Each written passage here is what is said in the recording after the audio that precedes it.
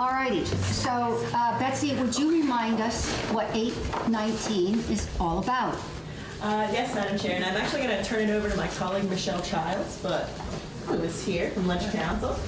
But big picture, H.819 is in regard to municipal authority to regulate marijuana odors via ordinance.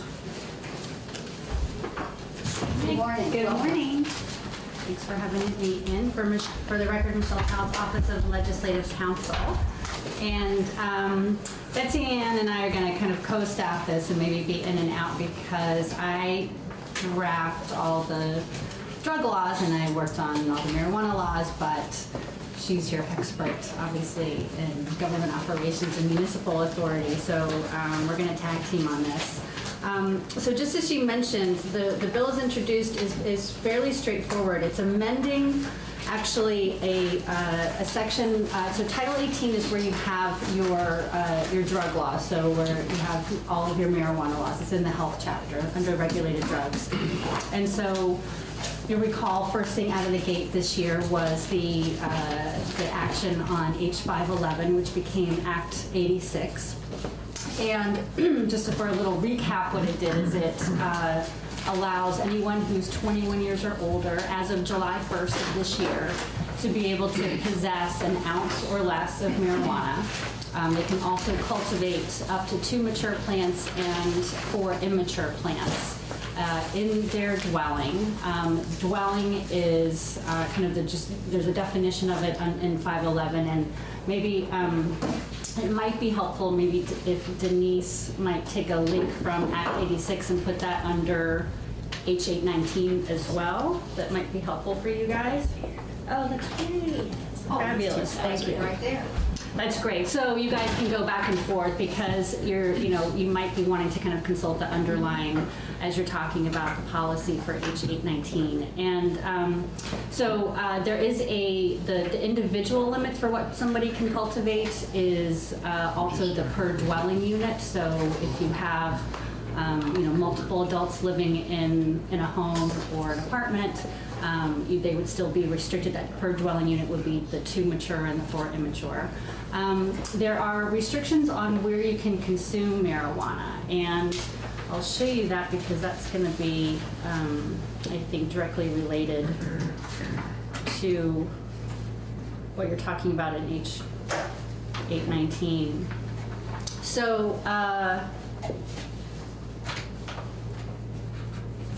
there's a provision in 819, you'll see up here at the top of the page, and this goes into effect on July 1st along with the rest of Act 86, is that a person shall not consume marijuana in a public place. Public place is defined extremely broadly, so there are, I'm sure as we start to see the law play out, people will start to figure out where is not included, but for the most part, it's going to be mostly people's private homes and their property. But public place would be any public accommodation. It'd be street, sidewalk, lawn of the state house, out in the general public. And so I just want to let you know there, and it's a civil penalty, so it's a ticketable offense. And in that law, you'll see, and the way that it's structured, you guys have maybe experienced this before, where you have in one session 2 bills that amend the same section of law. Have you ever done that, where one goes fairly fast and then you want to amend the same section of law? And so we do a July 2nd effective date so that one doesn't cancel out the other. And so that's the way that H.819 is structured, is so the language that you see in section 1 would take effect on July 2nd, right after the other one does, just so you understand how they're kind of piggybacked. And so in Act 86 is this existing language right here, what you see, which is that the section that is allowing people to possess and to consume with restriction doesn't prohibit a municipality from adopting a civil ordinance to provide additional penalties for consumption of marijuana. So if there was, so there's the general ability to be able to ticket, something that goes to judicial bureau, but municipalities have the authority to be able to do their own with regard to public consumption. And this is just adding the additional authority for a municipality to define as a public nuisance any significant odor that emanates from a person's property due to marijuana consumption on property. Questions for Michelle, Dennis, and then Warren. Do we define significant odor anywhere? No. It'd be pretty hard to do it. Just curious. Warren and then Rob? Well, the earlier language prohibits use in virtually anywhere outdoors within the municipality. The street, an alley, a park, you know. Right. I mean, it's just about the entire town outdoors.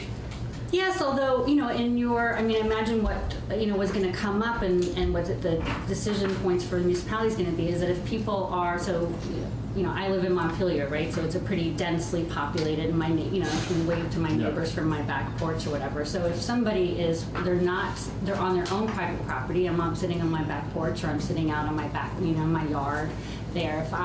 So maybe I should use me, but if someone was consuming marijuana in their own backyard, you know, that is, I might be able to be visible to my neighbors. I might be able to be visible from the sidewalk, somebody, you know, looking into my backyard, but I'm not in a public place according to the definition under Act 86. Yeah. And so I think the issue is really going to be one of when somebody is consuming under Act, you know, in accordance with Act 86 on their private property, but maybe the marijuana smoke wafts over and can be smelled by their neighbors.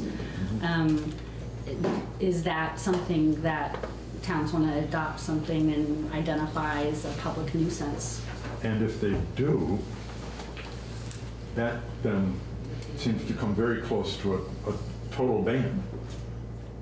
Because if anybody smells it coming from a private dwelling or the yard, a municipality could deem that to be a significant odor. Oh, they smelled it, it's got to be significant. Boom, now you can't even smoke it in your house, or maybe you'd have to Close your windows. close your windows. I mean, this then just comes so close to potentially being a total ban that I wonder why we would have passed the earlier law allowing it. Good question. I think that would be a question for the sponsors. Yeah. And also, there might be some help answering your question, Warren, in the document that Tom Little sent to us from the commission, the Governor's Commission on Marijuana. We've got Rob and then Jim. A couple questions around this. Going back to the cultivation, it's my understanding you have 4 mature plants, 2 mature plants, correct? 2 mature, 4 immature. Correct. But you can have an unlimited amount of the finished byproduct. Right, so the way that it is that there are requirements about how it has to be cultivated, but any marijuana that you cultivate from those mature plants, you're allowed to keep as long as it is stored on the property. As long as it is stored on the property where the marijuana is cultivated, and reasonable precautions are taken to kind of secure it, to make sure that people who shouldn't be accessing it, like under 21s.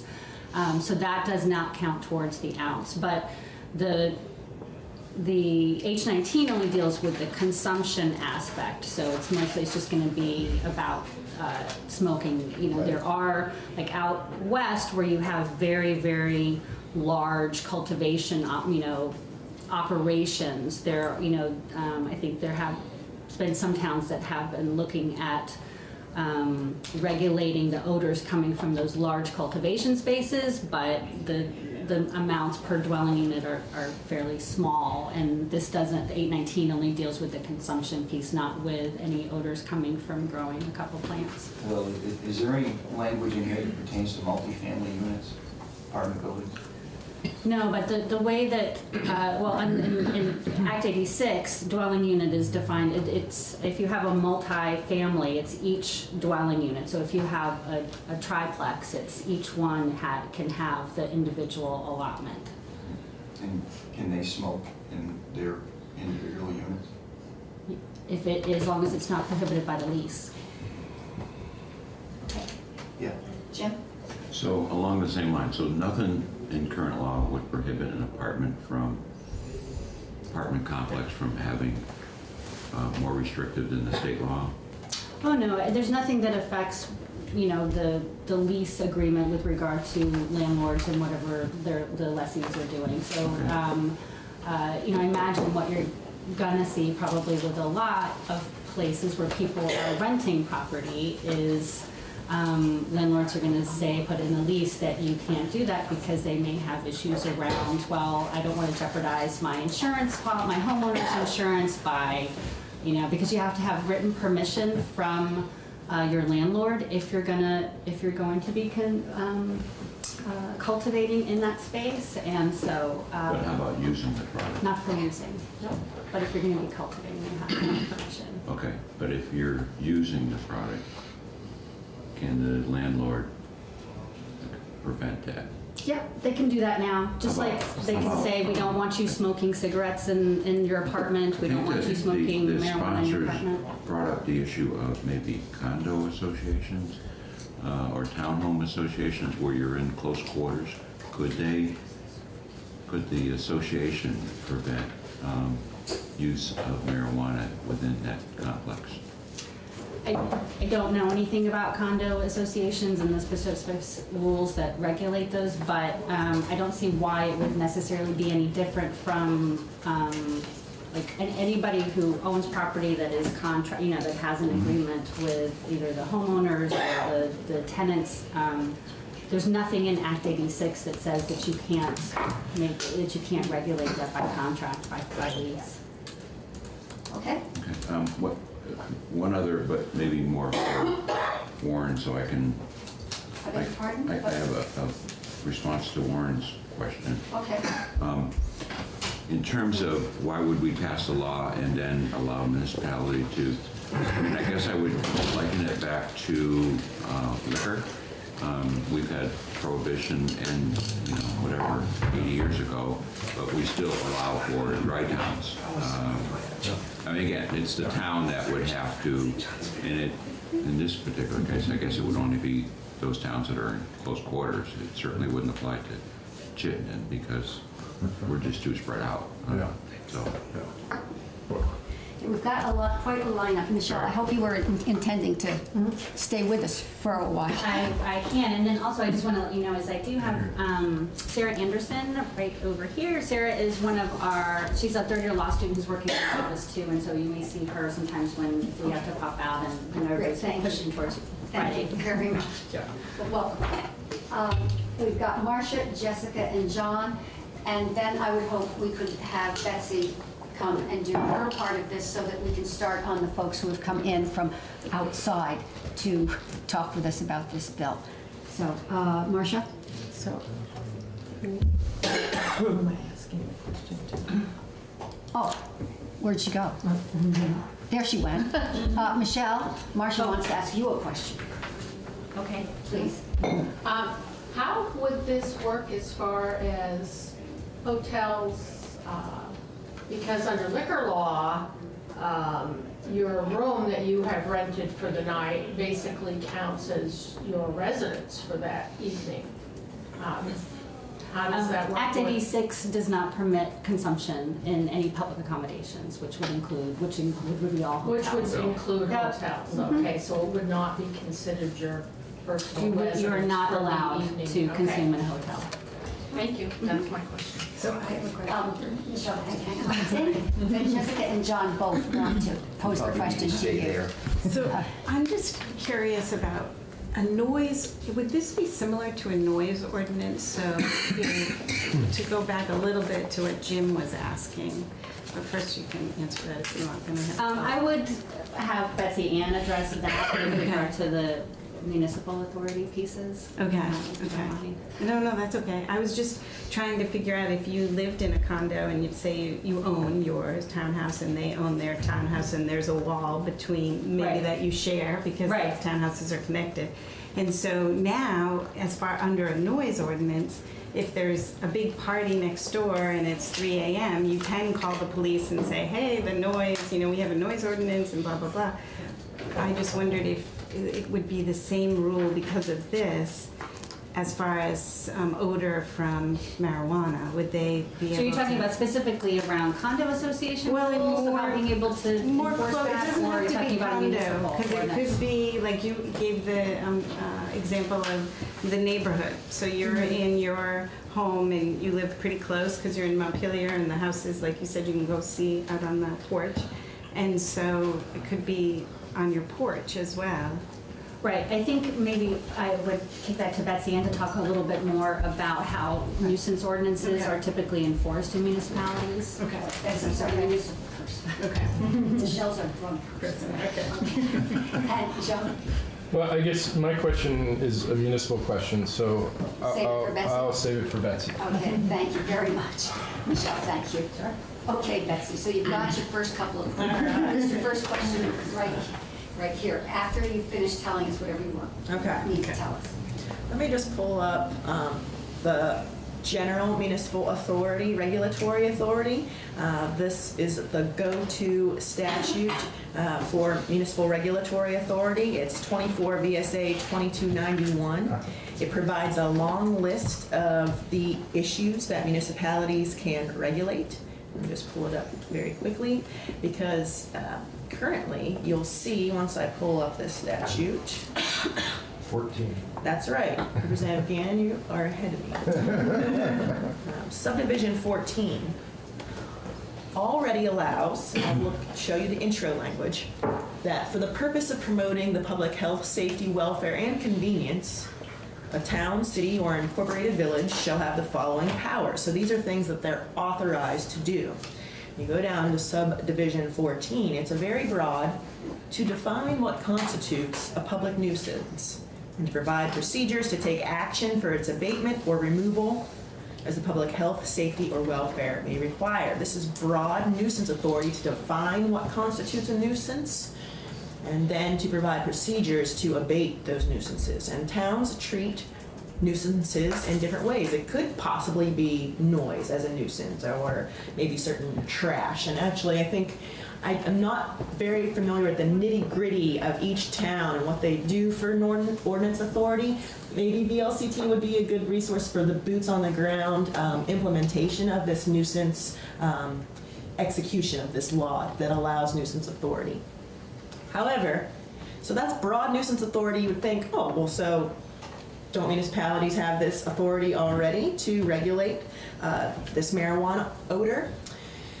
And so I should say, as a legislative attorney, I can tell you what the law says and what case law says. I cannot provide legal advice or guidance to towns, and I'm not in the executive or judicial branches that would actually try to prosecute or defend laws, or in the judicial branch that would adjudicate any challenges. But let me just give you a run-through of municipal authority. Now, you've seen the document that I'm about to pull up before, our Dillon's Rule handout. You remember, we're a Dillon's Rule state, which essentially means that the state controls municipalities. And through our case law, and this is case law that is applied throughout the states that are Dillon's Rule state, Dillon's Rule being for John Forrest Dillon. He was an Iowa Supreme Court justice, and he became an expert on municipal powers. But you can see down in this portion 2 of municipal authority case law, these are Vermont Supreme Court cases, or some of them, on municipal authority. If you look down to the second bullet, it says, we have adopted Dillon's Rule, declaring that a municipality has only those powers and functions specifically authorized by the legislature, and such additional functions as may be incident, subordinate, or necessary to the exercise thereof. So a municipality has to be granted specific authority or to have authority that derives from the specific authority that was given to a municipality. And as Michelle was reviewing for you the provisions of Act 86, there's a few things that stick out that Michelle already reviewed, but I'll go back to them for you. For example, on page 5 of the Act, there is the language regarding the ability of people to possess certain amounts of marijuana. And of these amounts that are permitted, the language goes on to say that here are the amounts of marijuana that may be possessed, and a person who possesses those amounts shall not be penalized or sanctioned in any manner by the state or any of its political subdivisions, or denied any right or privilege under state law. So people throughout the state are allowed to possess these amounts of marijuana.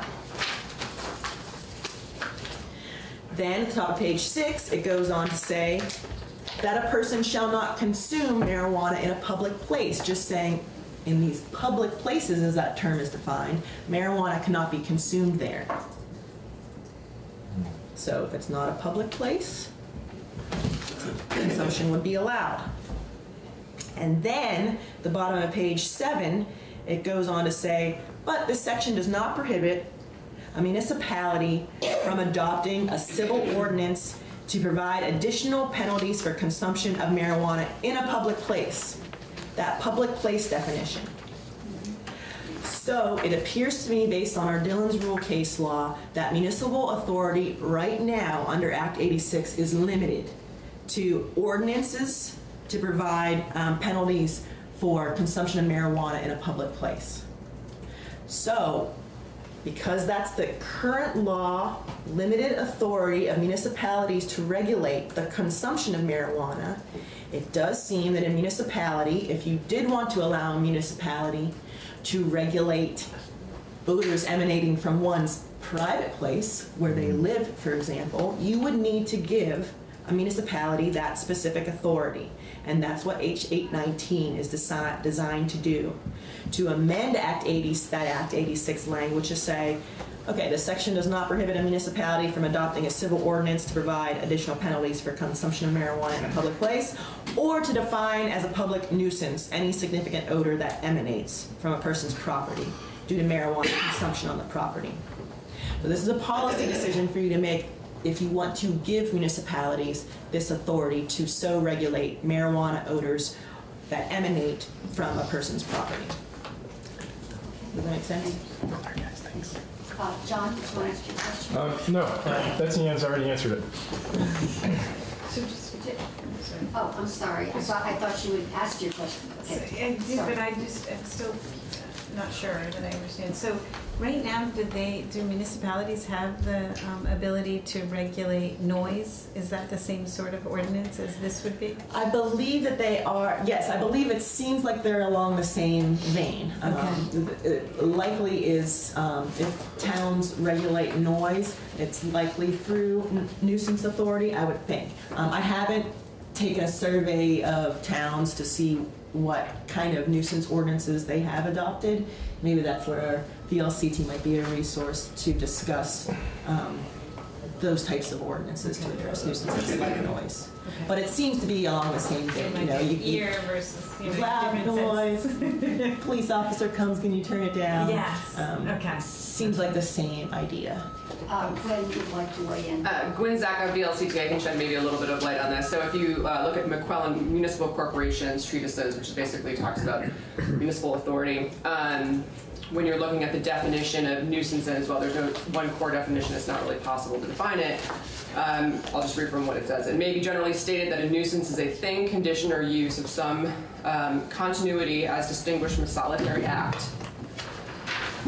which through offensive odors, noises, substances, smoke, ashes, and soot, dust, gas, fumes, etc., works, hurt, annoyances, inconveniences, or damages to the public or to another with respect to his or her comfort, health, repose, or safety. And then going back to what was just said about the Dillon's Rule application here, you still have to link that back to some specific language to give the authority for those things. So. Great, thank you. You're all set? No. Okay. Dennis? So, before I ask a question, I was going to make a little statement here.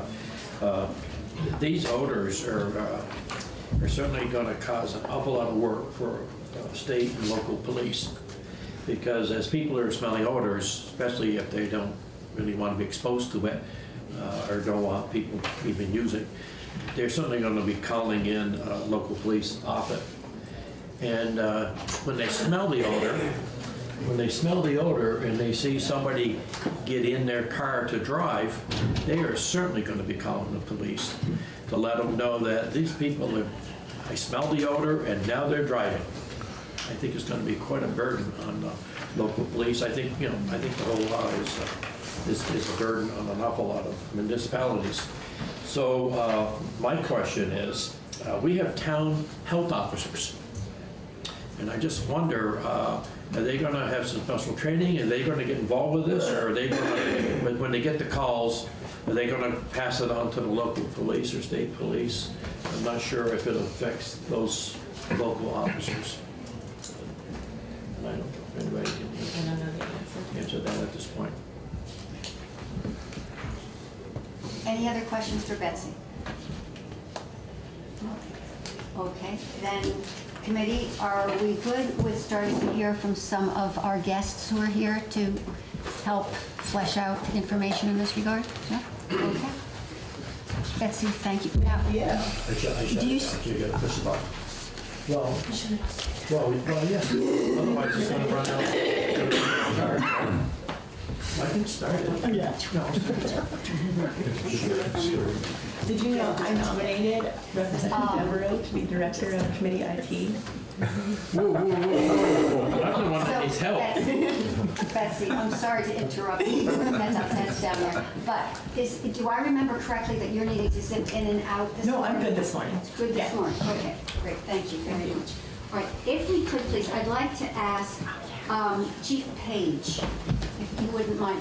It's my understanding that you raised this issue with your local reps? I did, yes. Yep. Oh, please, take a seat, yes. There's no standing on ceremony in here. Oh, if you've got a back thing going on, no standing. No, I'm good. Oh, okay. So we would ask for the record for you to identify yourself, because it's all recorded. Okay. And then if you could tell us what your concerns are, why you brought this issue to your reps, anything you want to tell us at all about this bill. Okay. My name is Timothy Page. I'm the Chief of Police for St. Johnsbury. I think the most concerning part for us, as far as the police department, are going to be multiple unit rentals, dwellings that where the smoke is going to emanate from one to another. We're not looking to be so restrictive that we're denying the use. That's not what it's about. It's about we are going to get those types of complaints, and they are going to be numerous, and especially until I think landlords can put in their lease that they allow it or they don't allow it, and I think that those will get hashed out over time. People will begin to know that this unit allows it and this one doesn't, and they'll move to those residences accordingly. But until that happens, there's going to be a mixture of people in those residences, and those types of complaints are going to come in where the people are affected by the smoke and want us to do something about it. So in order for us to do that, we'd have to have a local ordinance. And that's another thing that would need some time to talk about, because as I said, we don't want it to be so overly restrictive that it denies the person their right of use. But we do need it to be decide what type of restriction we're talking about, and exactly what type of units it's going to affect. So it's something that's going to need to be hashed out over time here. Thank you. Questions for the chief from the committee? Rob, and then Laura. Along with your line here, Chief, is I have several rental properties, and I have to say that this is causing me a little distress here, in that the scenario that you're painting is a very realistic one. In fact, it probably happens a little bit even today. And I could see where I mean, would it be fair to say that you talked with the tenants a couple times, but then all of a sudden it's like, hey, Mr. or Miss Landlord, we've got a situation here that we keep showing up on your property fairly frequently. What are you going to do about it? That's a very real possibility, because if it becomes overwhelming, that is who we're going to go see, because it's we can't be there numerous time after time after time. You know, our resources are limited, and they can't be focused on that one area. So we would be looking to the property owner to be part of the solution. Thank you. Other questions for the chief? That's right, Lauren, thank you very much. I appreciate what you said about not wanting to be so restrictive that it brings my fear into play. But there are other municipalities and other departments that may not be as generous as St. Johnsbury is. So it seems to me you will have the burden of defining significant in this proposed statute. What is a significant odor that emanates? And I think that's what I'm talking about when I say that's something that needs to be discussed and determined Over time. Yeah, it's going to need to. It'll include our representatives and the VLCT, and we'll have to sit down and we'll have to hash out what we're going to define as significant. So we're not overly restrictive, but yet we're looking to the needs of the other tenants who are being offended by the odor. So and it is going to happen. It's not a question of maybe it will. We know that it will, and I'm not so much concerned with the backyard use and it wafts into somebody else's backyard. If that's a problem, I think that can be defined in this too, but that's not going to be as burdensome as the multi-family units and stuff. So. Okay. Well, thank you. And Rob has a follow-up. There seems to be a little connection here between noise and odor. When you have a noise complaint, do you have sort of a threshold that you start from and go from there as far as how you respond and deal with the situation? Noise complaints deal mainly with the time frame, because that's usually people's sleep, and so that's an easier thing to enforce, because between this time and this time you can't have a noise that disturbs other people, basically. So that's pretty straightforward. Where this doesn't have a set time frame, it's going to be what someone deems they're being offended by, basically. So and we'll have to have, like I was just saying to Skitsmiller, that we'll have to have some type of standard that will have to apply, because we can't just one officer's offensiveness is not another officer's. So we have to have a standard that we'll be able to use in that regard, and what that is, I can't tell you. That's what we'd have to hash out. Thank you. So let me ask this question. Should we infer from what you're saying with regard to needing to hash out the real meaning of significant over time with the LCT and your local state reps?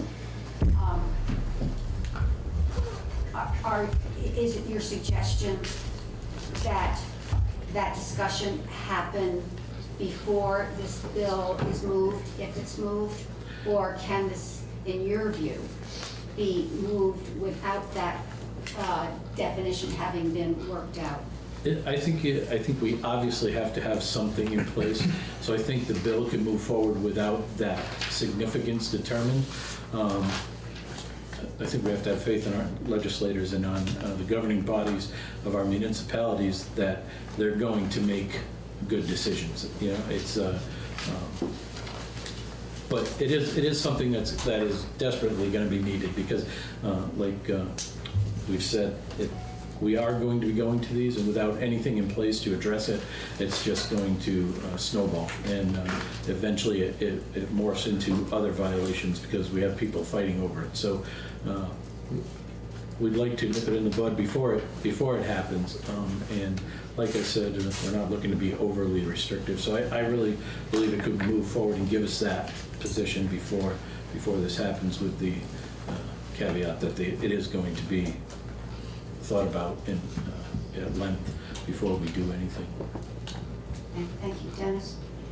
So this may not be for you as much, but marijuana consumption, eating it or whatever, in something, doesn't emit any odor.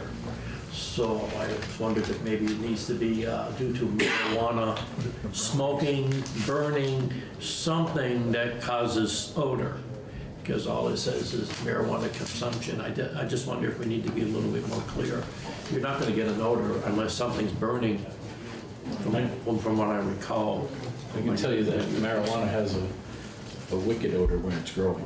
And you can smell it very easily. We're supposed to only have 2 plants. That won't matter. 1 or 2, you'll smell it. So. To follow up on Representative Devereaux's earlier questions, let's say that it's a Saturday afternoon and somebody's on their back patio and they're imbibing recreationally, and then they hop in a vehicle and drive off, and you get the phone call that, Representative Devereaux is, now on the road, and I know for a fact he was imbibing. Does that give you probable cause to get behind him and have an interaction with her then? I would say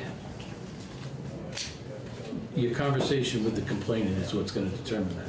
If you've got a complainant that's willing to testify in regards to what they saw, and then what they witnessed operation of the vehicle, then yes, you do. Or smelled, not saw. No, you'd have to see that actual person consuming the marijuana and then drive away. So if you had those things in place, then yes, you'd be able to do that.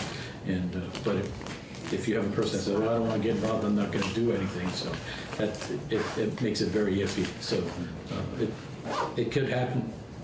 So if I was the complainant and I just said, listen, I know that he was there, I can smell it, but I didn't see him, then that probably would be a determining factor for how you would proceed or not proceed. Right. I mean, I can always observe operation. Sure. And if there's any untoward operation, that in and of itself would be an indicator. But just going that I smelled marijuana and then this person drove away, that's going to probably happen a lot, and we're not going to be able to observe operation of every car that's leaving everywhere. So it is. Just to follow up on that, does that happen now with alcohol? I mean, people would Happens say, all I the saw time. them in the Yeah. bar, they were drinking. Yeah, happens all the so time. How do you differentiate that? It's the same as what I just said. It's if that person is willing to come forward and say, with alcohol, it would be different because you have a limit. With marijuana, you can't consume and drive. With alcohol, you can consume so much and drive. So with that, if somebody says, I just saw so-and-so drinking and he left the bar, I mean, that's what you do at a bar, so that's really not much. But again, we'd observe operation if we could, and if there was any operation that signified that the person might be under the influence, then yes, we can do something. But it all depends on what we see and what we're told. So. Any other questions for the chief? Thank you very much. Thank you. Very much appreciate it. I want to ask our 2 St. Johnsbury reps, did either of you like to give any testimony, or are you here just to listen? I don't myself, Scott, back for the record, I don't have anything to add to what the chief had to say. No, and because I was here when y'all had the run around, but I may just add, because again, I'm so thankful that the chief was here. I think we already had discussion. We'd also had heard from members of our select board, and they had delegated that to our to our town manager, but unfortunately, in lieu of next week being his busy week with town hall meeting week, he's on vacation in Hawaii, so that's why we couldn't have him here today. You could have got him on the phone. I told him that, but for some reason he was like, no, I really want to just enjoy my vacation. They don't have phones in Hawaii. But again, I appreciate you all continue to take this time, and certainly our municipality was very interested to at least have this enabling language, so that way, if obviously they so chose, they would have the ability to look at nuisance ordinances relating to this odor. Thank you. Thank you. Thank you very much. Okay, so what? Yes, you do not need to stay unless you want to stay, but you're welcome to stay. Thank you. How about we hear, let's take care of both perspectives at once. If we can call up, Denise, could we have that phone number for Trevor Whipple? And he's coming, this is his cell number, and he's going to be walking out of his staff meeting. And folks, so that if we could, after we talk with Trevor, what I'd like to do is get Tom Little on the phone. So if you could pull up on your devices what he sent to us. Tom Little sent us an extensive piece of writing from, in his role as co-chair of the Governor's Commission. Yes. Do you think I should just go down at 9:30 or a little before, or wait? Is 9:30 your hour? Use your best judgment, please, Zen. Oh, this is riveting. You're an old Ways and man. means more important though. In retirement, that's key.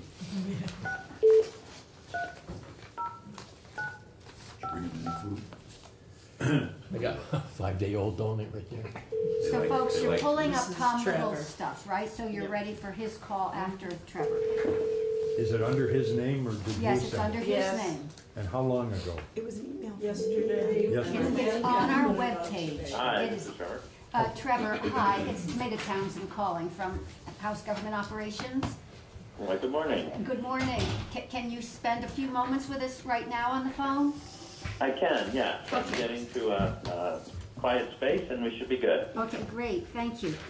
As you're walking, I wanted to tell you, we just heard from the police chief in St. Johnsbury, and it was he who raised this issue with his state reps, asking if they would help move something along to provide a basis for the community if they wanted to establish an ordinance about the odors, should there be such.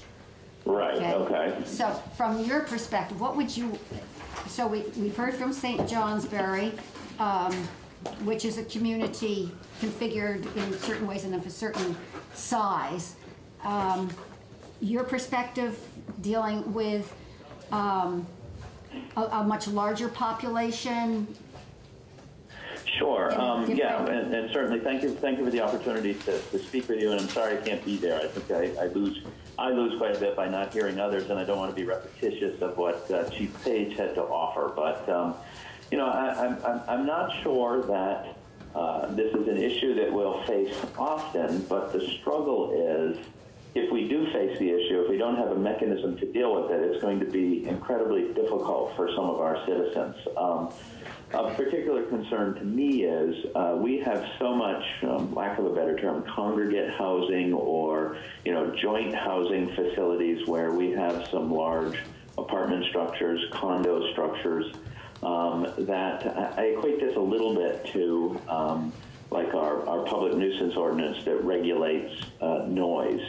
If you live in a close quarters building with lots of other people in their apartments or their condominiums, and your neighbor likes to listen to his music at level 7 at midnight because that's when he happens to be awake, we have a mechanism now to try to help mediate or mitigate that through local ordinance.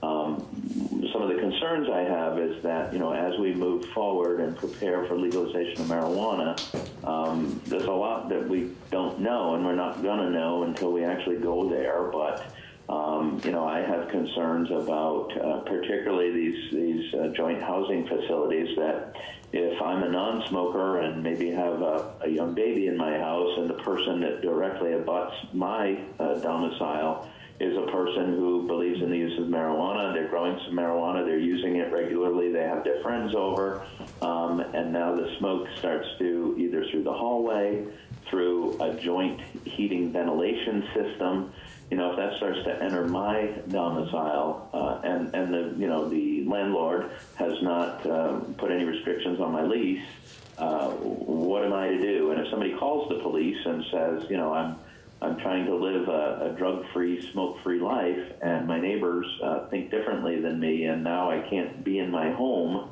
the police have no mechanism to deal with that other than tell them to turn to their landlord, which is, one means of redress, but it's not expeditious and it's not going to help us today. Thank you, Trevor.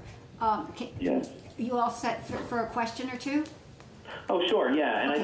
I think that, my understanding, I've read it in a bit, but the legislation deals quite well with a lot of the public areas. You can't smoke in a park, can't smoke in cars, that type of thing. But yes, I'd be happy to hear from folks. Thank you, Trevor. Cindy Weed from Enosburg. Hi, thank you. How do you handle cigarette smoke going into a home with a new baby? Again, at this point, we have not had a lot of those calls, and we would turn the person to their landlord. I differentiate only a little bit in that certainly there's health impacts to cigarette smokes, but I don't think that there's some of the mind-altering, the body mechanism altering. I think it's at a different level than marijuana smoke in my mind. Thank you. Rob? Rob LeClaire from Berrytown. Good morning, Chief. Good morning. We had a conversation about, say if you had gotten a phone call from someone reporting a gathering on an afternoon and, people were smoking marijuana and then got in their vehicles and drove off, as to how you would react to that, actually from the chief in St. Johnsbury.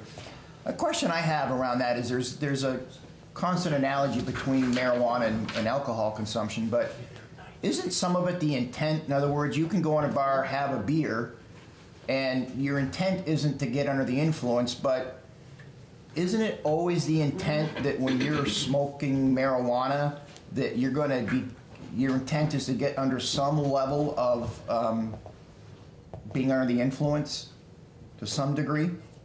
I mean, I have not done a lot of surveying of regular marijuana users, but, that's my understanding is that, we smoke marijuana because it alters how we feel. There are some that will indicate that smoking of marijuana has medicinal properties. We see it.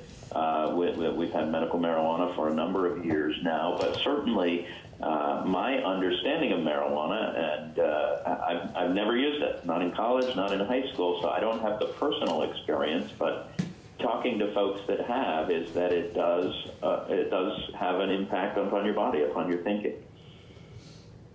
Thank you. Other questions for Chief Whipple? John Gannon from Wilmington. So, sort of following up on Rob's question about medical marijuana, I mean, wouldn't this, a public nuisance ordinance with respect to the odor marijuana potentially prohibit people who are using marijuana for medical purposes from using it, which would cause me some concern? I mean, there is evidence that medical marijuana does have tremendous benefits for some people, and I would hate to see them being denied the right to make themselves healthy. Well, I mean, what I see this ability to craft an ordinance is for a nuisance. We have had, and I testified on medical marijuana when it was passed, and I was in Barry at the time, so that's more than 11 years ago. We've had no calls. Nobody has ever called about medical marijuana. And I see it differently because I see a medical marijuana user as somebody that's using on their own. We don't have a congregation of 12 medical marijuanas users who say, come over to my house Friday night after work. We're going to get together and use our medical marijuana. Medical marijuana users, at least I see, more restraint, less impact on those around them. What I'm looking at is someone who, we have the Super Bowl party, and I invite 10 or 12 of my friends over, and we're sharing some beer, and we're gathering together. But if suddenly everybody decides that they want to smoke marijuana, and we have an overabundance, so that there really is, the potential to impact neighbors, I don't see it as having any impact on medical marijuana. Hasn't, as of today, we've had no complaints, and I don't see that changing. But we have had people ask questions about condos and apartment areas where somebody could be smoking purely for medical purposes, and the odor drifts down the hallway or into another apartment through the air ducts. I mean, how would we address that? I mean, I'd be concerned about denying people the right to use medical marijuana. Yeah, I still think, I feel, as a non-marijuana user, that I should not have somebody else's use impact my life. I think that that medical marijuana user, as they do today, I believe, just out of a nuisance category, should be doing it in such a way that it does not have a negative impact on neighbors. Now, whether, I don't want to get down a rabbit hole, but whether there's a clause inserted that says there's some special protection for a medical marijuana user, I don't have a recommendation on how to do that. I guess the only thing I can reflect upon is that we have medical marijuana now, and this isn't an issue. Jessica Brumstead from Shelburne, and then Rob LeClaire from Berrytown again. Okay, all right, thank you. So this is more part of the discussion with Representative Gannon, but the other issue here that I thought of earlier, and I'm not sure where I'm at on all this, but just to bring up, is that smoking cigarettes, we have gotten to the point where culturally nobody wants anybody smoking in their house, so everybody goes outside on the doorstep, including my own brother. We kick him out. Mm-hmm. But if we now start saying that not only we're going to kick you out because you're smoking marijuana, you're smoking it. I'm talking about the actual smoke. Then we say on the outside we're going to also call you on it because you're outside affecting people. It is sort of, this is hard. This is probably why I voted against. But this is a hard issue because honestly, think about someone that's smoking a cigar. And I know that when I lived in an apartment in Burlington, our neighbor was a cigar smoker. And it was terrible because he would do that every morning before work. So we're getting dressed to go to school smelling his cigar outside. So this is hard. That's all. That's the only reason I'm Let's not get carried away. Yeah. If I could. Cigars are a little different. Committee, if I could. I think Trevor was trying to respond. Okay. Yeah, no, I didn't mean to cut you off, Representative. My apology. Yeah, that's an unintended consequence here, and I'm my testimony, my take on marijuana is no secret. I'm well documented, and that's an unintended consequence here. Is that now that we're going to allow this to happen in our society, it has an impact. And I'm sorry, I'm a very staunch anti-marijuana person. I will respect the law. We will enforce the law. But why are my rights as someone who does not want to be exposed to marijuana smoke? Why shouldn't that be equal to someone who wants to be exposed to marijuana smoke? If I'm paying to live in a building and that's my domicile, I can't just go to a hotel because my neighbor decides they want to smoke marijuana. And yes, I know it's difficult. It's going to be legal for someone to smoke marijuana, but that. They can go somewhere. They can move somewhere. They can go somewhere else to smoke, to a different place. And I'm not saying we should. You folks in legislature have determined that it will be legal for this to happen. I respect that, and I think we just need to try to find a balance. To what about the folks that don't want to be exposed to that, and they're in the safety and the comfort of their home? How do we regulate that? I guess I push back a little bit to you folks and say, what do I as a police chief tell someone in my community who has invested in their life savings in a condominium, who now finds out that their next door neighbor is growing marijuana, regularly smoking marijuana, and they have to smell and breathe and live it every day. I don't have an answer to that, and it's potentially going to be difficult. Trevor, we now have Rob from Berrytown, followed by John from Wilmington, and then back to Cindy from Enosburg. Rob? Wow, I should make sure to come and testify in person from now on. Never this many questions. Actually, sorry, Chief, this one isn't for you. This is to just your question about the medical marijuana, John. I had a tenant that had the medical marijuana card, but they disclosed it to me up front, and we had the discussion about how they were going to deal with it, and we agreed that they weren't going to smoke it, that they were going to put it in and deal with it the other ways. I think there's what they call it a tincture. They were going to use that. And the other thing about the tobacco, as a landlord, I do have to address that issue. I've had tenants call me and say, hey, listen, the people downstairs are smoking, and I have my young child here, and I don't want it, and I have to deal with it. As a landlord. Absolutely. Yes. So this just makes it even more difficult. One more thing, yeah. John from Wilmington. So, I mean, the thing I'm struggling with is this whole idea of a concept of odor nuisance, because, you know, I live in a fairly rural area. We have a lot of farms. You know, people spread manure. My wife loves the smell. I'm not so sure about it. But I mean, what if that's next? What if we say, you know, spreading marijuana is an odor nuisance, and we basically take a huge chunk of our economy and throw it away? You meant manure. No, spreading manure. Excuse me. I apologize for my... Trevor's got an answer for you. I can give you the Trevor Whipple response. I can't give you the police chief response, and I'm not a scientist. I've got zero medical background, but I grew up working on a dairy farm, and manure didn't alter my mind. Manure didn't impact my lungs that I'm aware of. I think it made me grow tall and strong, but you know, the smoke from marijuana, we know that there's dangers to secondhand smoke.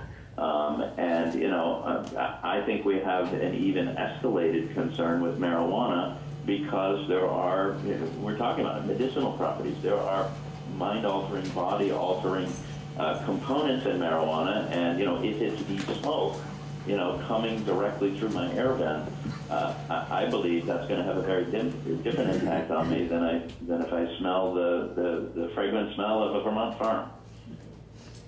Cindy from Enosburg. Yeah, thank you, Chief. There's been testimony that 80,000 people already are using marijuana in the state. So have you got any calls in South Burlington about that yet? I mean, we get calls about the people who are, you know, smoking in their car, smoking, seen smoking at the park. But, you know, as far as someone in their home, and you know, one of the representatives there asked about medical marijuana. We've had medical marijuana. We have a facility here that grows the marijuana, and we've had no calls about that. So it has not been an issue for us. You know, one of my concerns and my hesitancy here is, as it becomes legal, how much will use change? You know, and how much will accepted group use? And I don't necessarily worry about, you know, a person after work sitting down at home and lighting up some marijuana to enjoy, as the law will now allow them to do, any more than I do as someone cracking open a beer after work. You know, more concerning to me is large gatherings in a communal building and not being able to provide any relief to anyone. Thank you. So, Trevor, Maida here. I just want to make sure we have a clear understanding if there is clarity to be understood. As it relates to the bill before us, 819, that's its number, isn't it? 819? Yes. Yeah.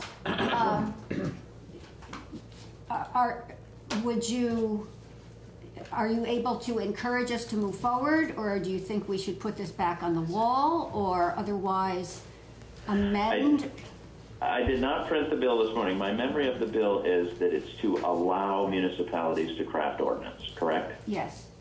So that being the case, I would ask the committee to support the bill and give some ability to a community to craft an ordinance if they saw necessary to assist folks in their community who may be negatively impacted by the use of marijuana by others. Okay, thank you, thank you. Committee, anything else for Trevor, or should we let him get back to his staff? Yes. Back to your staff, Thank Trevor. you. Thank you. Thank you, folks. You've got a tough job, and I know there's a lot of different ways to look at this, but I appreciate your time, and thank you, Chair. Thank you. Okay, bye-bye. Okay, bye-bye. Okay. All right, so everybody's already pulled up Tom's piece? You there? Of course, I've got to get it. An email? No, it was in the email. It's also And it's also on the page. Okay. under Tom's name on our webpage. It's the last one on the list for today. And we asked, where's the attached on our page is his attachment isn't there. There was an attachment. What? To his letter? I thought there was. Oh, wait a minute, no, I take it back, It was the second, it wasn't in the first email. Yeah, Yeah, so then it's it's here. Yep. This is the attachment. Thank you, I was getting confused, obviously. Okay, so let's try and get Tom on the phone while we're dialing him up, refresh your minds, rescan what he wrote. And there's a piece that's underlined, that he underlined to call our attention to.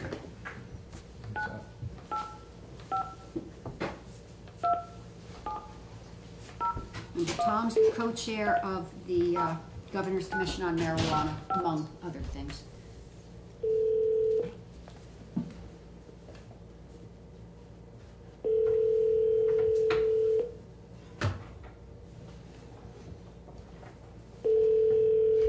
Was this his cell or his home? His home. Hello? Hello, Tom? Yes. Tom, hi, it's Maida Townsend calling from House Government Operations. Good morning. Good morning. Is now an okay time? Yes, perfect. Great, thank you so much. And we have pulled up on our respective devices here in committee the piece that you wrote and sent to us by way of an attachment to your email. So we have that in front of us. Would you like to verbalize, put the verbal clothing on the I'd be happy skeleton to. here? I guess I'd start out by mentioning the report that the commission issued in the middle of January. That was a pretty wild time when 511 was getting ready to go to the floor, and I'm not sure that a lot of people had an opportunity to read in a reflective way what the commission report had in it under those circumstances, but I think it's a pretty good resource. It covers a lot of issues that reflect the concerns of local government. It doesn't provide a lot of concrete proposals, but some of them are just placeholders and hopefully will be further addressed when the commission issues its final report this coming December, which is the plan. Okay. And I think the focus of the single biggest focus of the December 2018 report is likely to be discussion of and proposals concerning whether the state should move to a fully regulated and licensed retail sales model. But in any legalization model, including what we have now that'll be effective this coming July, you have issues involving local government and one of the specific pieces in the January 2018 report was a recommendation that towns be given authority to regulate nuisances. The report covers or mentions both odor nuisances from cannabis use and odor nuisances caused by cannabis cultivation. My understanding of H.819 is that it's focusing exclusively on the authority of a town or city to enact an ordinance treating consumption-based odor as a nuisance. That is the language in the bill as introduced. Yes. Right, and I've had some brief email exchanges with one of the sponsors of the bill, Representative Wilhoit, just to get a sense of where he was coming from on this, but I haven't had a chance to engage in a more detailed discussion about it. But and I don't know what the committee's background is in the law of nuisance or nuisances, but I also don't, and that's something that the committee could get, I'm sure, get some support on from legislative counsel. And we have heard from Betsy Rask with regard to municipalities and their authorities in this regard. So so I don't know whether Betsy's testimony or that of others would be that a clarifying bill like this is fine as is in terms of its the level of detail to which it gets concerning a clarifying carve-out for towns and cities to enact nuisance ordinances here. But this seems like it's certainly not inconsistent with H.511, which I don't think purports to restrict local nuisance regulations.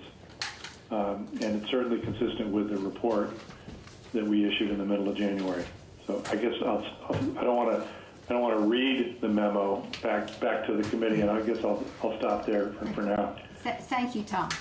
And thank you for trusting that we have actually read your memo, which we have. So thank you. Questions from the committee for Tom? Here's Rob LeClaire from Berrytown. Tom. Good morning, Tom. Good morning. And this may be more of a question for legislative counsel than you potentially, but do you have an opinion? Say if you have I don't even know if I want to call it a municipality, but you have a small town that doesn't have any ordinances and has this issue, and Vermont State Police are the one that end up responding. Do they have anything that they can point to address the issue in statute? Well, if that gets somewhat back into the weeds of the different types of nuisance laws. There are under the common law of civil nuisances, the courts will hear a claim by a private citizen, a resident of a town, against another resident or business, claiming that the activity on the other person or business's property is so regularly and impactfully hurting their enjoyment of their own property that amounts to a private nuisance that the civil courts should respond to, and ultimately, if the plaintiff in that kind of a case prevails, the judge can order an abatement of that activity or some type of remediation of it. That gets you into all sorts of other related areas local and state permitting. Sometimes you read about cases where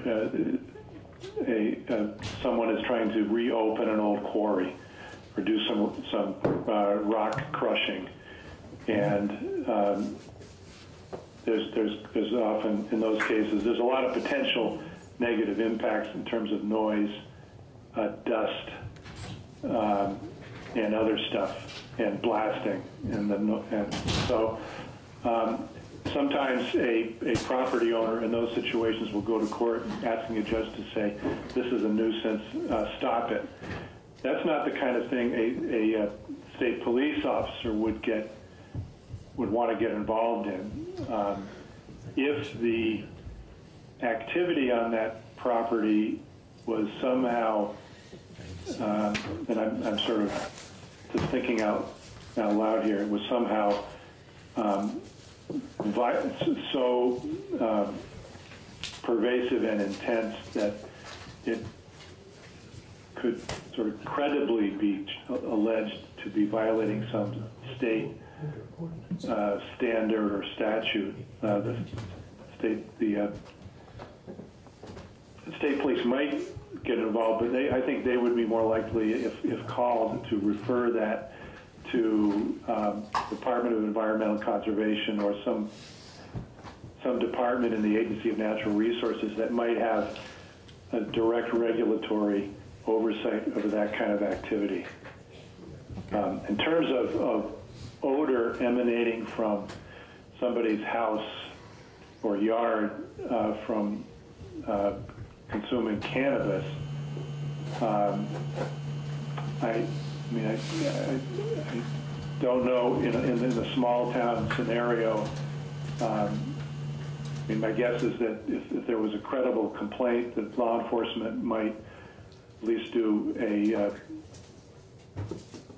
stop by the property to see if there's anything else going on.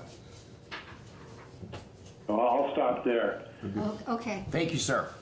Thank you, Tom. I've lost track. Was there somebody else in line? No. Committee, anyone else want to ask Tom a question? No, Cindy from Enosburg. Hi, Tom. You have some underlined language, and the second part of it that's not underlined, you talk about in communities with limited or no local law enforcement, other municipal officials should have sufficient resources to assume the responsibility of enforcing local ordinances. And could you explain that? I'm not sure what you're really saying there. Well, I think it ties in a little bit to my response to the previous question. If in a small town with no local law enforcement, it would maybe a contract with the county sheriff or the state police for some level of coverage for highway safety, for example. There are spillover effects, or the claim is that there are spillover effects from marijuana consumption or marijuana a grow operation. This is suggesting that there should be at least consideration given to providing some regional or statewide resources for towns like that to help react to that. Excuse me, those are the other municipal officials should have sufficient resources. That's what you mean? Yeah, I think that's the commission didn't take detailed testimony on this. I think we did, the subcommittee that helped develop this particular set of recommendations had on it members of local government and a representative from the Vermont League of Cities and Towns. And I think this is just reflective of an overall level of concern or anxiety about the unknown and what, how inadequate local resources can be. Thank you. Okay. Anyone else for Tom? Tom, just for clarification purposes, in your attachment, the language which is in italics, is it, the words in italics, those words are taken from the January report, yes? Yeah, yes, verbatim. Okay, thank you. I just wanted to double check that. Contrasted with the words which are not in italics, those are your words in writing to us, correct? Correct. Yes. Okay. Jessica Brumstead has a question. Hi, Tom, just as a follow-up to that. So the commission's hope, I would assume then, because I did go back and look this up, but it seemed to me you were saying it would be great if legislators thought about these sort of issues. Is that right? Yeah, I think so. That you know, one of the things to keep in mind at the high level is that the two states that we sort of know the most about, although even there the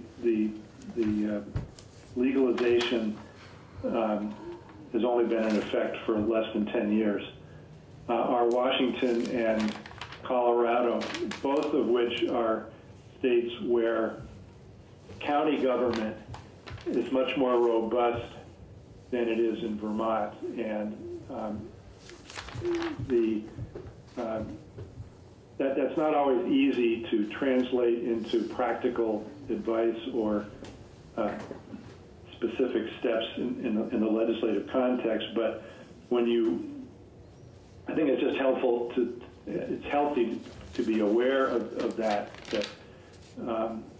If you visit states like that and you start talking to people in state government or in the legislature and get into a discussion about how things work in Vermont in that respect, they will often be scratching their heads and with some,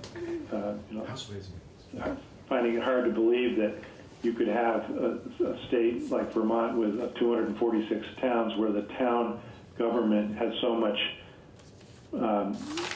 authority, and at the same time, if you hear from the League of Cities and Towns, they'll say, yeah, well, we sort of have authority, but we don't have any independent authority. We're relying on the legislature to give us the parcel out authority. And that's why I think the League is interested in a bill like this that would make it clear that there is local jurisdiction for nuisances. Jessica, you have a follow-up? I just want to say that because I have two sons that live in Colorado, I'm in total agreement with what you're saying, Tom, because the rules around municipalities there especially for rental units is unbelievable, and it very I don't know if I should use the word onerous. I mean, they really do come down on exactly what they expect of rental units, and they, in my history, are really struggling with this issue of how to deal with odors and other issues around marijuana use in those environments. And something that I haven't really shared with the committee, but is really important, I think, to consider now that we're considering a bill like this, is that my son, who has had real issues with THC consumption, we had to bring him home because he had used so much that he started having panic attacks due to the THC because it was being stored in his fatty tissues. So after spending much time, and I won't go through the whole story, but much time with help here in an outpatient setting, he returned to school, and this was in the dorms. So I have two examples which I think really pertain.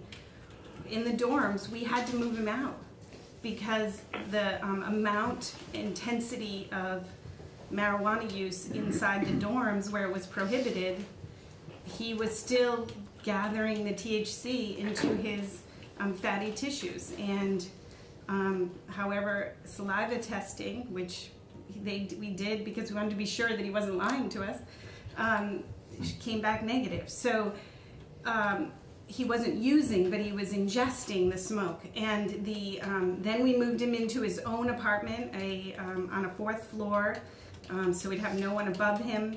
And same sort of thing. It was all by himself, no one else, and it went along fine. He was there for a full year, and last summer everything was great. A big group moved in downstairs, and again, the amount of marijuana smoking was so bad that he started to have panic attacks again. So we had to move him again. So my point only being that it only impacts a very small percentage of users that have this issue, but it is an issue, and it is important, I think, that we address it. But thank you. Okay. John Gannon. So, I mean, Jessica, I understand your concerns, but I mean, landlords today can prohibit smoking in apartments. I mean, I have apartments, and I mean... And they have prohibited it. Yeah, I prohibit drug use, actually, at this point, illegal drug use. And I actually, like Rob, have a tenant who uses medical marijuana, but as in Rob's case, it's tinctures and edibles. So, I mean, you know, I think landlords do have undercurrent law ways to prevent the situation you just described. Tom? Well, one comment on that is that I forget whether it's in Title 18, but if you sort of scroll through the table of contents, you can see where the General Assembly has chosen in other contexts to provide considerable more structure for how towns and cities can enact ordinances as I said, in other contexts. And I think landfills is one. I don't have this open in front of me, but that's one. I mean, there's sort of two approaches to this. One is H.819, which says towns, just to be clear, towns continue to have this nuisance authority, and the other would be for the legislature to say we want to put some structure around that so that the authority of a town in that regard is not either not unlimited or is focused or structured in a certain way. I'm not personally aware of any towns that have already gone in this direction to enact nuisance regulations about consumption of cannabis on premises, and where that can, the odor and it can move into adjoining properties and causing either health problems that Representative Brumstead is related, or just simply unpleasantness to have that kind of odor be a bother. Thank you, Tom. Committee, anything else for Tom? Okay, Tom, we're going to let you go back to hopefully just lying down and continuing to heal. Okay? Appreciate it. Good luck with the legislation. Thank you so much for your time, Tom. Bye. Okay, bye-bye. Bye. He's recovering from surgery, which was why he couldn't come. His doctor said. No. Okay. So, folks, a thing to be thinking about also as we continue taking testimony, what prompts me to say this is seeing the words that were in that report, to consider whether or not we want to say marijuana, if we move forward with this, to say marijuana consumption and cultivation, the two pieces, such as within the Commission's recommendation.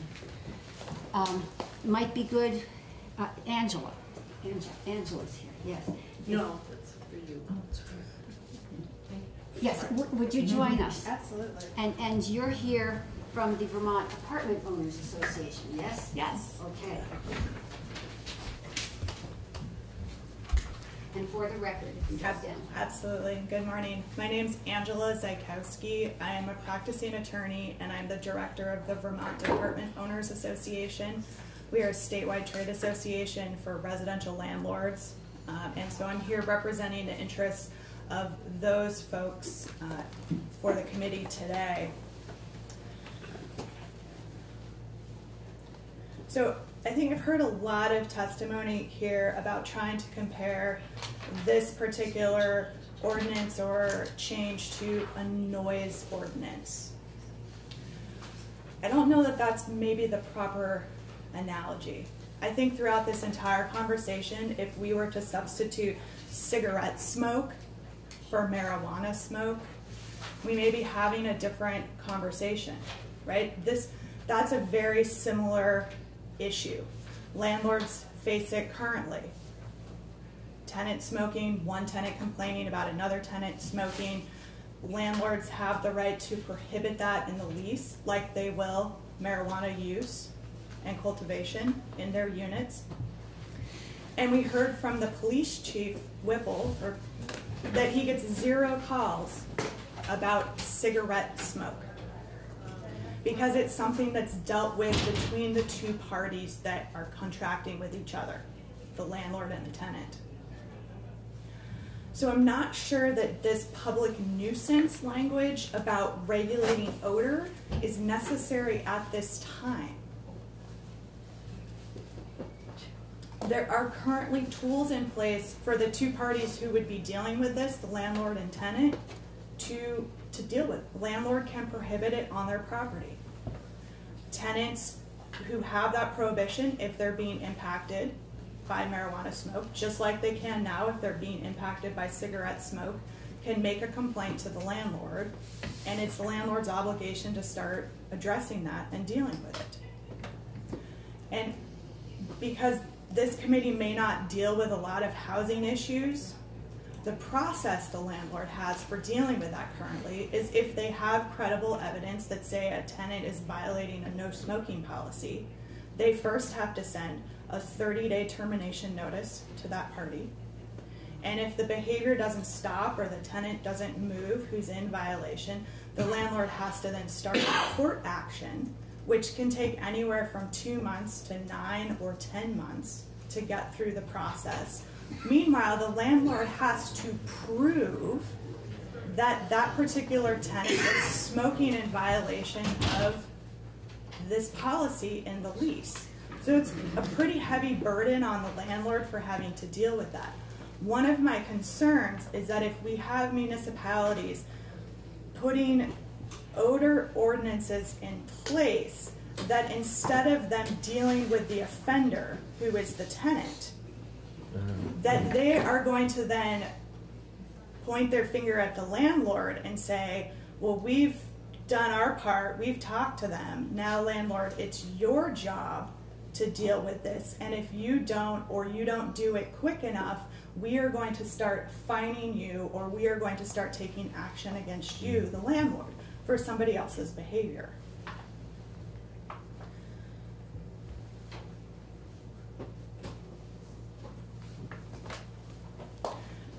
Question on that last piece, Cindy? Absolutely. Hi.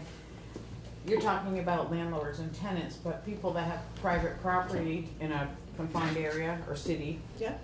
that I think is more, or at least partially, what this would address. I think I would go back to, and generally my expertise is in the landlord-tenant relationship, is we already have sort of an analogous situation with cigarette smoking. We hear people aren't smoking in their houses anymore, they're going outside. So you have those confined space living arrangements already where people are smoking cigarettes outside.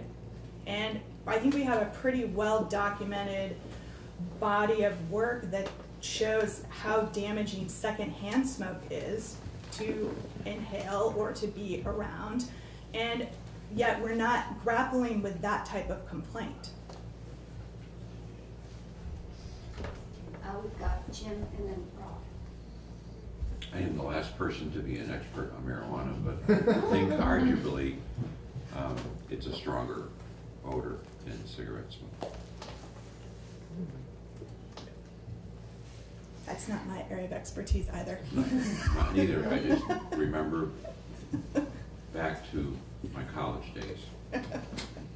Oh, so you're just making a statement? Yes. Rob? Well, a couple things. In my youth, maybe I did inhale once or twice, unlike a former I didn't president. say I inhaled. Didn't. But, you know, I continued to walk the mile in the shoes that she's talking about, and a lot of the tenants' behavior seem to wind up in my lap, even though that they really shouldn't. I guess I'm going to ask a broader question here is on this particular piece of legislation that we're looking at. Are we looking to tailor this? I mean, either we're giving the municipalities the authority to go through and act ordinances, or I guess what are we trying to get at here with all this? Are we trying to be more prescriptive in what we're sending down or over? It's kind of a general question. Who are you asking to? Anybody that wants to answer it? If you look at Tom Little's. I'll answer. I mean, Cindy? what I just said to her was if John is partying at his house next door to me with all of his friends smoking marijuana, and I'm sitting there with my grandchild who's 3 months old, and I don't want to have a cloud coming in my direction. I think that's what this is about. Apartments look like maybe they're covered, but as an individual, what am I supposed to do when he's infringing upon my air, just like my noise? Oh, sure, I get that. So I'm just throwing it out. I'm not. What I'm reading here is that either way. are we going to allow the adoption of civil ordinances to address the marijuana issue? And to me, that's kind of a yes or no thing. Rhetorical. Yeah, all it is enabling legislation, so if a select board gets a lot of complaints all of a sudden, and they want to address it, they can try. Right. Right now, it sounds like maybe they can't try if they get a lot of complaints, or it's not clear. Doesn't the 511 or that law prohibit this from happening? That's why we have to enable it? Right, well, That was my understanding. If you read what both the commission's report from the marijuana group, you know, that Tom Little's co-chair of, in Tom Little's memo, he really does talk about how municipalities need, he believes, some authority to regulate or prohibit odor and nuisances caused by cannabis use and cultivation. And then also looking at how can communities, what are they going to do with that ability? John? Well, I mean, getting back to Angela's testimony, I do agree with her that it puts the landlord on the hook when they have a tenant who is smoking marijuana. And I mean, that's who the, you know, if there is a public ordinance, that's probably who they're going to talk to. Because that's probably the most responsible party at that location, whether they're a resident landlord or they just own the apartment building. That's probably the person that has the most to lose. Well, the most in the skin in the game, for sure. Right, or the most skin in the game, and I am concerned about putting a further burden on business owners who are trying to do their business. I mean, if they've tried to write into their leases that you can't smoke, whether it's cigarette smoke or marijuana smoke, I mean, they're trying to do the right thing. And I know our police chief in our town has talked to landlords about trying to curb drug use and other things through leases.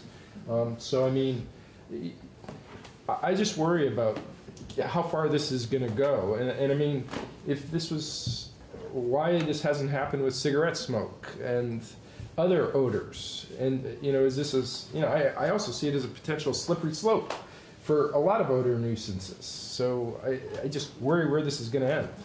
And if we could just keep focused with regard to Angela's testimony, I always we'll have focus. a larger conversation among ourselves. One of the things that causes me concern is how do you define a significant odor? I mean, one of the maybe advantages with noise ordinances is that most of them have written into them decibel levels, and there are decibel meters that can be used to determine if the noise is too loud or during certain times of the night, if it can be heard from the street, then it's deemed too loud. So there's some very easily identifiable ways to determine if a noise ordinance is being violated, whereas an odor ordinance, I mean, everybody's nose is a little bit different, and some people might be more susceptible or may be more sensitive. I mean, taking Representative Weed's example, if that was not a marijuana smoking outside but was cigarette smoking and I was the neighbor, that would actually have a really big impact on me because I'm very sensitive to cigarette smoke. But it's just something that I've learned to live with because I personally don't feel like I have the right to tell them what they can and can't be doing on their property. But that's my personal viewpoint. But I think it becomes very difficult to try to regulate this type of scenario, and I just am concerned about what municipalities may do with this and the impact it would have on my landlord constituents. Does anybody in the committee have further questions for Angela? Thank you very much. Thank you very much. Lynn, VLCT.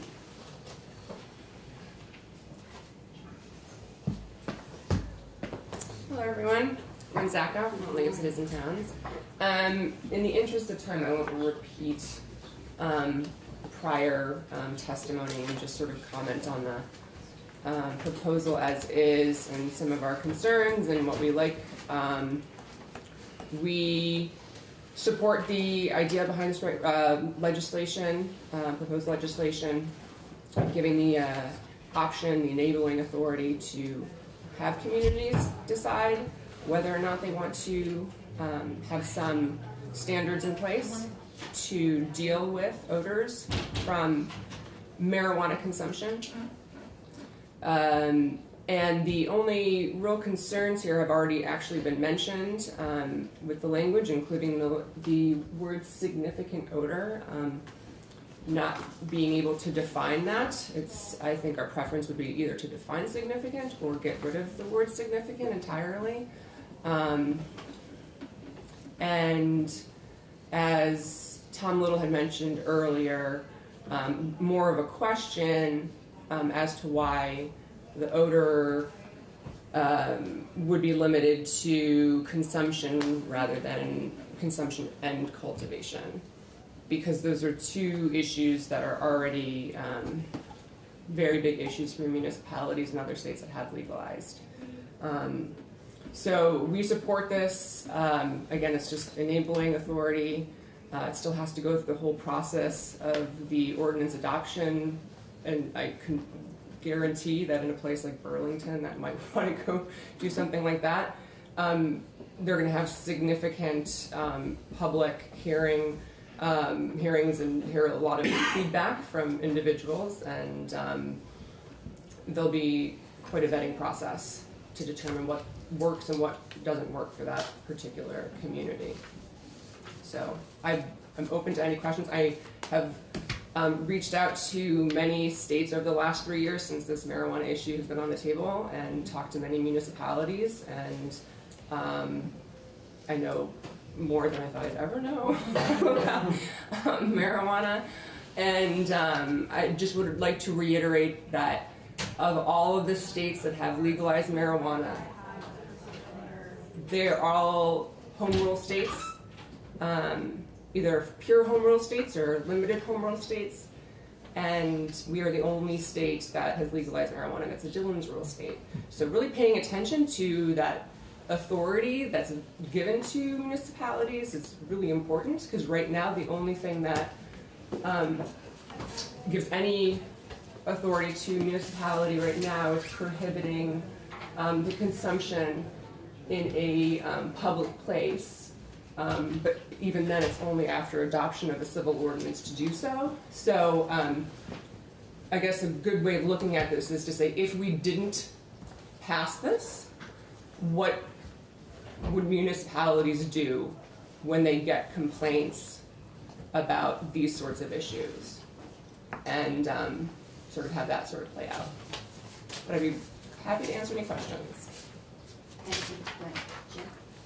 You mentioned Burlington. And I won't begin to understand what's in Burlington's city charter, but they seem to have more authority than perhaps other municipalities because of their charter. Do we know if they could regulate it today based on their charter? I would think that even if they did have something prior to 5/11, it would be trumped by the legislation that was passed. So I would assume that the answer is no. Other questions? Yes, Rob? So, based on your comments, Gwen, that I'm gathering that you feel that something has to pass, and it may need to be even a bit broader than what this language covers. The feedback that I have gotten from other communities in other states is that this is a significant issue, and the complaints that they get are not falling on the state, they're falling either on the county or local governments. So granted, the let's just say this had cultivation also included in the language.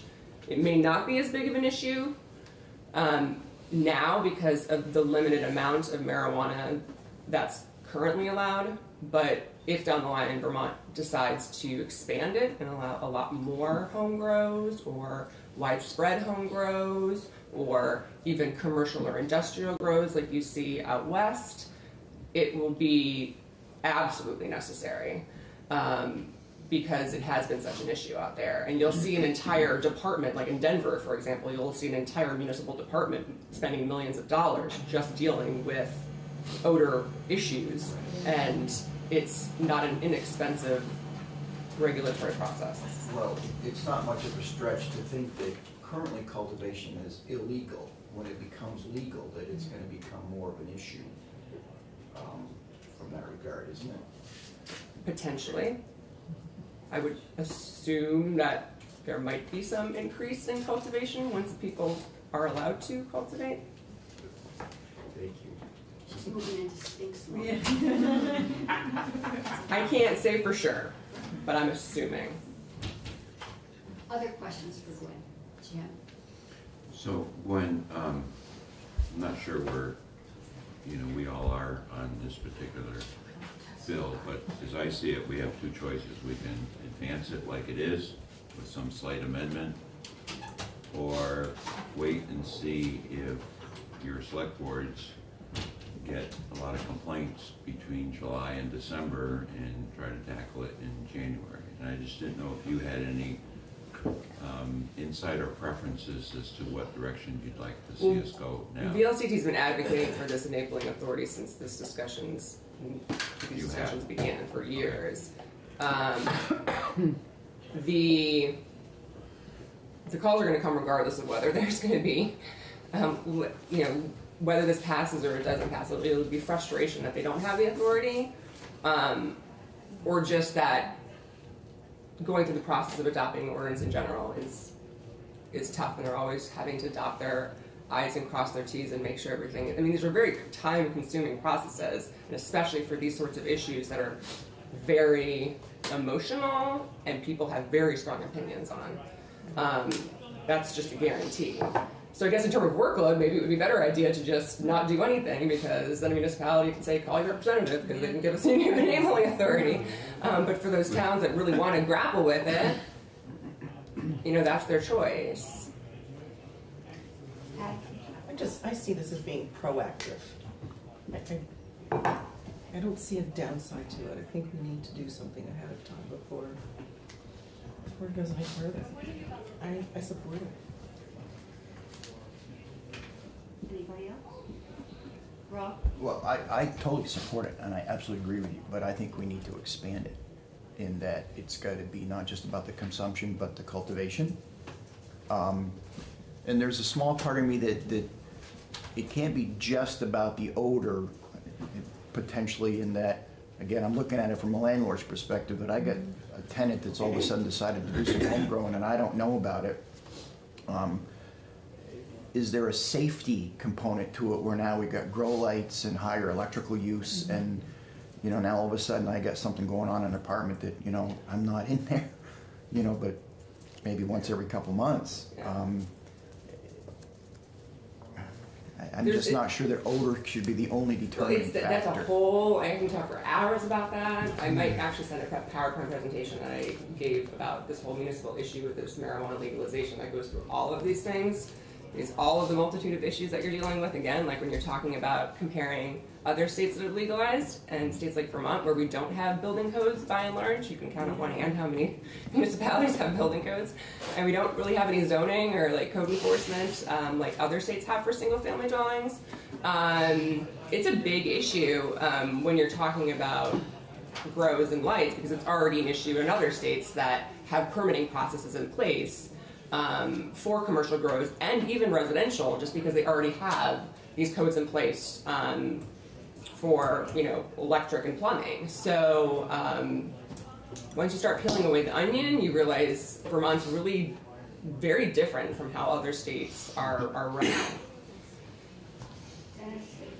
I just wondered if we needed a little language around that, the medical marijuana issue and stuff. I don't want to make it onerous or odorous or whatever. Well, anyway. I understand where John's coming from, but I'm going to tell you what, that regardless if I have a tenant that has a medical marijuana card, if they're smoking it in the building and it's causing my other tenants some issues, I still have to address it as the landlord. So that's where, you know, yeah, we can try to work it out like I have, but all this winds up on the landlord's lap. Every bit of it winds up on our laps. And quite honestly, it's a real pain. Would it be helpful? I wonder if the medical marijuana user was on the ground floor apartment instead of the third floor apartment. Smoke risers. You can't dictate where they go necessarily. I just try to work with them. I don't know. I think on the bottom. And we're getting into the weeds. Wynn's not indicating a desire to weigh in on these. On which one? The medical? No, we don't. I mean, that's separate in our opinion. I will answer, actually, since you're back here, Representative Deborah, that you had a question about the public health officer and the impact on this. So just by definition, public health officer is really only charged with dealing with sort of severe sort of health code issues, where we're talking about public health hazards and public health risks. So really it's a much higher standard in terms of the rules that are in place from the Department of Health, so this wouldn't be an issue of a town health officer unless, for example, if you pass this legislation and it also goes back to the question that you had with Tom Little, which is the whole giving resources for people other than law enforcement to enact or to be the ticketing officer for violations. Like, for example, I'm a former zoning administrator in the town of Richmond, and so I was given the authority through the Judicial Bureau to have ticketing authority to issue a ticket. I'm not a law enforcement officer, but you can delegate, a select board obviously can delegate someone to have ticketing authority over a certain issue. So maybe a town would delegate that authority, but it wouldn't be an authority that's, you know, vested in them in terms of their job description as a health officer. So, but it could be a significant risk, especially secondhand smoke for children. Given the standards that I've seen from the Department of Health, I don't know how that would. I just don't see how it would rise to that level. You have to really. It has to be a pretty severe instance of a public health risk, and odors from even smoking don't rise to that level. So. So could you send us that white paper? I think it would be helpful. It was a PowerPoint presentation. Are you talking about PowerPoint? Yeah, I'll send it. Yeah, I'll send it. That'd be great. Yeah. Okay, so committee, any other questions for Wynn? Is there anybody else in the room that wanted to be heard from on this issue, on this bill?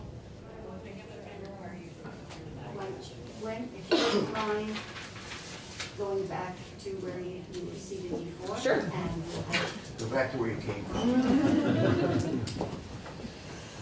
Hi, I'm Virginia Renfrew. I represent the medical marijuana dispensaries, and I also represent the HIV community. And I wasn't planning on testifying today, but just sitting in here and listening, I thought that I would just raise some concerns that I have around this. And I think that it would be a concern. The significant odor, how you define that, I understand that, but I think removing significant and just having any odor would really, in not thinking about, let's remove like the apartments and, the multiple homes. Let's talk about someone on their private property. And I think, as you heard from one of the police chiefs, that they really haven't received any calls around medical marijuana patients who have since 2004 been able to grow 2 plants. So that has not been, but they have to grow it inside in a locked room. So the odor would be just inside of their house, not outside. But I just think that when you think about somebody, the legislature has passed legalization of marijuana. And so now you're saying, if you're sitting on your porch, your privately owned home, and your neighbor is down this, not that far away, that you could actually be cited for that. And I think, again, you go back to how if your neighbor smokes cigarettes, I'm sure that can be disturbing to you. But I definitely have some concerns around, how this is going to play out, and if this is at this point even needed. Is it in fact better? I think, as you had said, Representative Harrison, that to wait and see, because I'm not sure if you're really looking for a problem that doesn't exist. I also have some concerns around dispensaries, because dispensaries do cultivate, and we haven't had complaints about odor.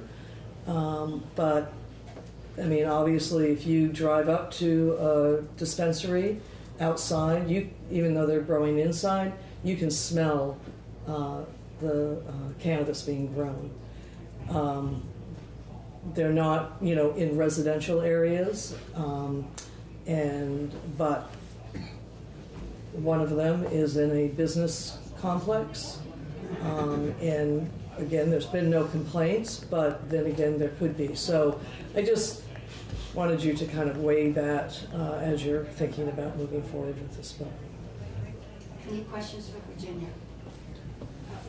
More comment.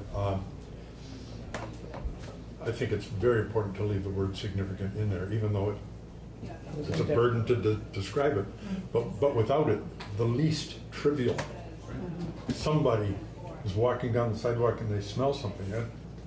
Yeah, I mean, we have to have some threshold. Yeah. That's it. Thank you. Yeah. Marcia? Just some comments.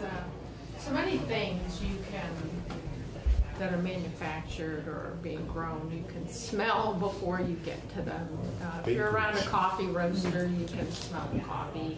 If you're going to a distillery, you can smell it from the outside. So I guess I would want to know if there are studies that determine whether or not the aroma has an effect. Now, it was the smoke, not the aroma. So, is there a connection between aroma and actually having an effect on someone who's breathing that in? Obviously, secondhand smoke can be, can be harmful. Even just for the smoke part, I don't know if it actually gets the person high too, but obviously it can be absorbed. I'd like to see some more studies on these effects. Dennis? I think around that, Marcia, they've done some stuff, and I don't know where to find it at this point, around living close to a pig farm or large chicken egg-producing operations, and it certainly is pretty bad. Odoriferous, And yes. people who spread manure in the spring, I know some dairy farms that they certainly, the neighbors don't like it there for a few weeks or something, and it works its way in and kind of dissipates a little bit. I'm pretty sure there's some thresholds with the Department of Health, I would think, around those things anyway. Any other conversation, any other discussion? I'll just say that I think we might be jumping the gun on this one a little bit. There's no problem that anybody can identify, including, I mean, it's out there now. It's probably not going to change much, and even if the incidences of complaints double, it'll still be zero. I mean, the whole town of South Burlington is pretty tight. But there's problems in Colorado. But anyways, so already. There's the significant part, I think, is maybe would need to be defined, and the tenant, I can remember her name is, hold on, Angela, was concerned about it falling onto apartment owners, which I think we need to think about that. Anyway. So I'm just, what problem are we trying to solve? I think if we have a problem, then we can solve it when the time comes, but it just seems to me that there's a few outstanding issues that need to be, or questions that need to be answered first. Jessica and Rob. I just want to say that this bill is not making the ordinance happen. We're just giving, I think the problem that we're dealing with is that we live in a Dillon's state, and all the other states that have legalized are in, what's the other one? The other kind of home rule. And so that makes the whole playing field a bit different. And so what we're doing is just trying to level that a little bit and give municipalities the opportunity to do this if they want to, but they still have to have public hearings, and so it's quite a process still. And they probably would wait too till I would hope they would, until they have concerns. If they don't have concerns, they don't have to pass it. They're not going to want to jump into this, I would assume. Rob? As much as I normally do what you say, in many ways, I have to totally disagree on this one. Currently, it is illegal. It's going to be legal. We're going to have, these issues are going to arise. And I think, like Patty had said, this is an opportunity to be somewhat proactive, rather than putting municipalities and communities in a position of saying, well, there's not a whole lot we can do right now. I think we have an obligation to give them the tools along with what we've given them, and that's whether you call it a problem or not, but we have to give them the tools that they need to address these issues. And I'm going to climb on my soapbox here. As a landlord, I mean, it just everything winds up in my lap. And this is just one more darn thing. And we've somehow got to work together to help work on this situation, because it's going to, you said there's 80,000 now. It could maybe double. Who knows? Jim? I was initially thinking that maybe it would be okay to wait till January and just see. But as I think about it, if we don't provide the enabling, especially now that the issue has been brought to light and put before it, this committee will bear the full brunt responsibility if complaints come in July, August, September, and we have blocked, by doing nothing, we have blocked municipalities of having the right, the ability to do an ordinance, which they may not do, but we've taken that ability away from him by spending this morning on this issue with the bill before us. So that's a question for all of us. Do we want that responsibility? And I would add to that let's say hypothetically, we move forward and add this authority to the list of authorities which the state has given to communities, should they want to take advantage of that authority. There's time that's necessary for a community to take to make an ordinance. It's not something they can do overnight. You know, if we're not, I would suggest, to use the term you use, Patty, somewhat proactive in this. if we waited to January, we put communities behind the eight ball doubly, because we wouldn't have given them the authority proactively, and then even if we did it in January, then they're still behind the eight ball because of being behind in terms of the time it takes to put an ordinance in place if they want to do that. So based on the local news I saw, aren't we being given some credit for not allowing some local ordinance changes to go forward that some wanted to? I do believe so. But that's based, but that's based, if I could, that's based, this is a reference to the proposals out of Burlington a couple of times through proposed charter change. For that piece, there is a statute, a Vermont statute on the books, which specifically and quite clearly prohibits local communities from creating their own ordinances around firearms. Correct. So it's while it's good effort, but it's an apple and an orange. No, I don't think so. I think credit's being given. Jim? And finally, if we do decide to go forward, I would agree significant needs to be in there. I would support a carve out for medical marijuana, and I would add caution to an interest to getting into the growing.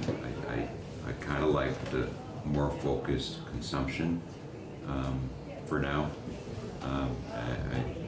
We'll differ on that one. Okay, that's fine. That's fine. I just think we got to be careful that we don't bite off more than we can chew. No pun intended. No pun intended. Yes. We can finalize this in practice.